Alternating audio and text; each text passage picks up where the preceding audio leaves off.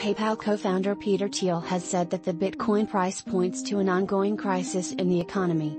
Thiel expressed that the price of Bitcoin hitting $60,000 is an indicator of this crisis.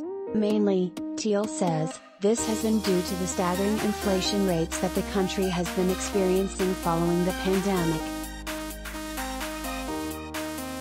Related reading: El Salvador calls another Bitcoin dip with $25 million purchase. This is where Bitcoin has entered the picture.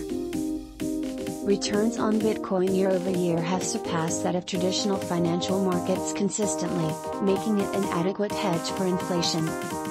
With over 200% returns each year, investors with money in BTC can safely avoid the impact of inflation on their assets, which currently sits at 5.4% for the past year.